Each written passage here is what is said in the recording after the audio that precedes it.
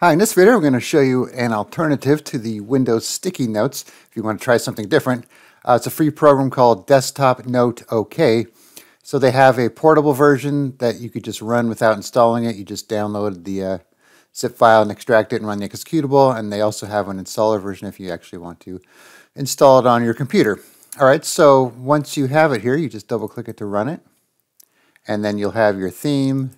You could change it here, change your color if you want every note to be random, or if you want to have a custom color, random light, random dark. Same with the text. You can change the color too, or just leave everything random, and the font as well. You could pick one of your other fonts, and you can also customize it too. So let's say we're going to make it bold, for example.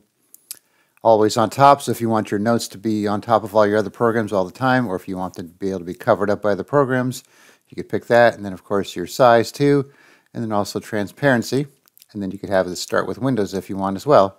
So once you're in here, just click on New Note, and you also have this drop down here, where you could have to see your notes here. Alright, so then we could just go in here and add what we want to do.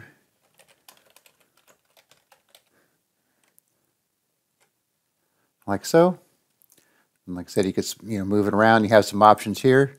If you want to change your color, if you don't like the color of the random one it gave you there, you could do that. Change your text color.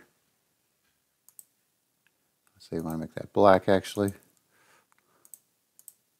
Like so.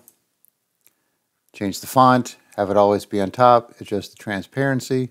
And this is kind of cool feature too. Let's say you made a note and you're like, I want this to be in a WordPad file or Notepad file. Just simply click on it. It'll open a Notepad or WordPad file and put your text from your sticky note right into it. Then here's the always on top button here too if you want to pin it. So now you can see it's in front of the software even if we open up something new, let's say Word.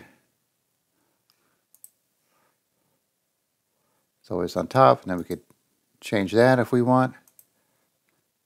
And now you can see it's behind the programs. And then you can start a new note from here too if you want. And if you don't want to keep a note, just close it out there. And then just drag it around wherever you like it. Resize it if you want. So that's pretty cool. Similar to the Windows program, but maybe have a couple other extra features that doesn't have. You change your language. And then just a couple of extra things here. Auto update, uninstall if you installed it, exit. Like that. Alright, so I will put a link in the description where you could download this Desktop Note OK program, and then you could try it out for yourself. Alright, thanks for watching, and be sure to subscribe.